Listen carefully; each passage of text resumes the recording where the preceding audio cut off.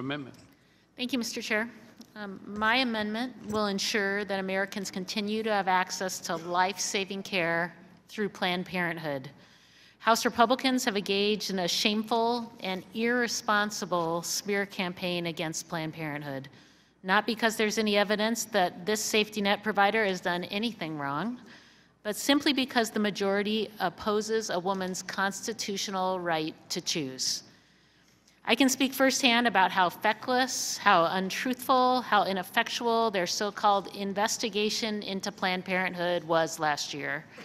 As a member of the House Select Investigative Panel, I endured 15 months of unsubstantiated allegations and accusations leveled by House Republicans who wasted more than $1.5 million taxpayer dollars to carry out their extreme anti-choice agenda without finding a shred of actual evidence.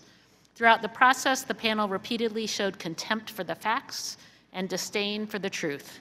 Their final report was riddled with falsehoods and fabrications designed to limit women's healthcare options and restrict medical research. Now, Speaker Ryan and House Republicans are attempting to use this sham report to defund Planned Parenthood, a blatantly partisan and ideological attack on women and families.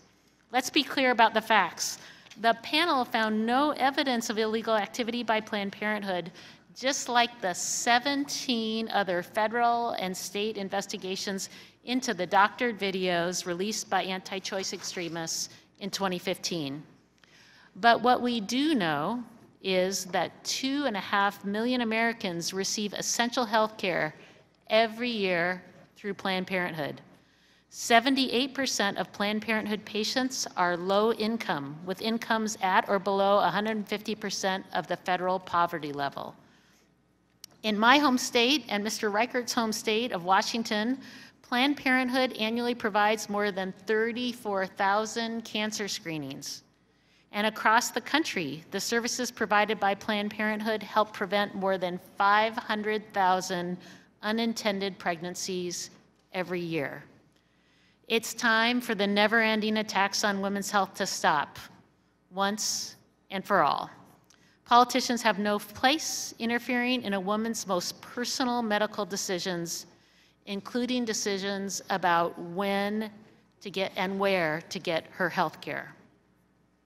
Planned Parenthood clinics provide a vital safety net for millions of women and men across the country.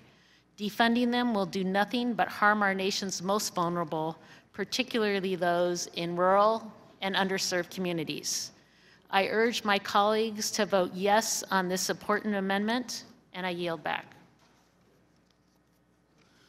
The gentlelady's time has expired. Does the gentleman wish to continue to reserve his point of order?